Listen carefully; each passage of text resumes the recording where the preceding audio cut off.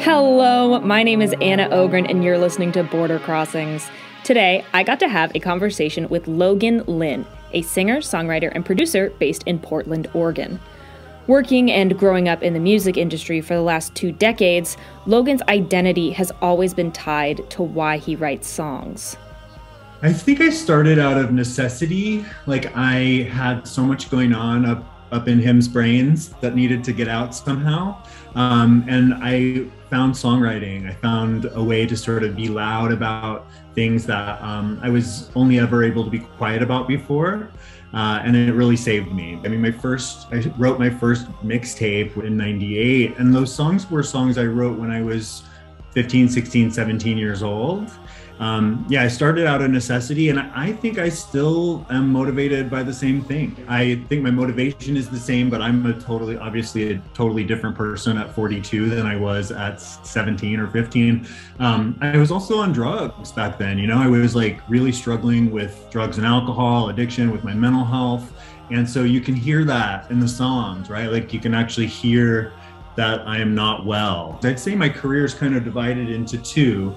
Everything that happened before 2008, which is when I got well and have been clean ever since.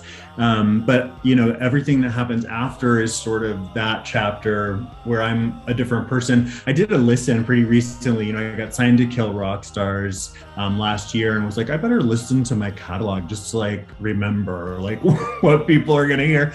A lot of the songs sound like a person who's really struggling, really in pain, but has good melodies. As I was listening through to some of that, I was also like had some high fives for that kid, because I don't know how I pulled some of that off.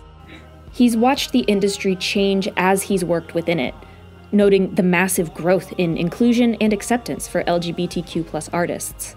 I mean, I think when I started, I was too gay to be considered for anything mainstream. And then now it feels like the public and the mainstream, and certainly the industry, feels like it has totally changed, where that's like fine to do, right? Like, it's not as scandalous. I'm not as scandalous as a human being in the world.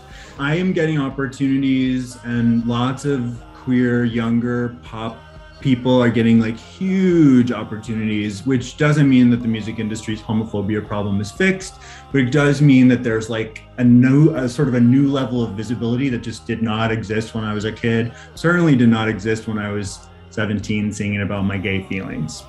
His newest song, called Here's to Us, which you're about to hear, is a tribute to finding community when feeling like an outcast.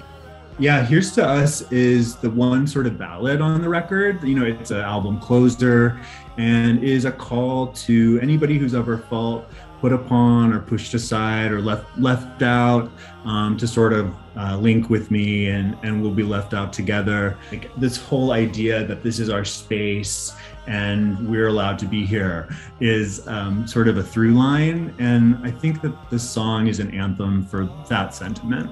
I just want to make sure that I'm making space in my art for people that feel stuck, for people that feel like they're in the back of the bus. I'm gonna join you.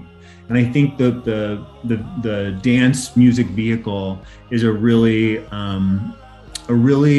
inspiring way to look at things that you don't want to look at. To be able to dance and also feel at the same time is an important part of what I'm doing, and I hope people can join me there. Logan Lynn's newest album, called New Money, will be out in early 2022. This has been Anna for Border Crossings on Voice of America, and this is a brand new song by Logan Lynn called Here's to Us.